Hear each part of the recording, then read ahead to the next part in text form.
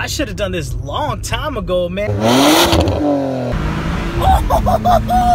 I want to introduce you guys to this channel. This channel should have been here a while ago. I want to share all my experience that I have with this car going on from now, and you guys will be in tune with everything that I do to this car. I have a 2006 330i, and this is indeed a 6-speed manual transmission. These cars are not around too much, so I feel like I'm kind of in that situation where I have a rare car and I really want to stick onto it.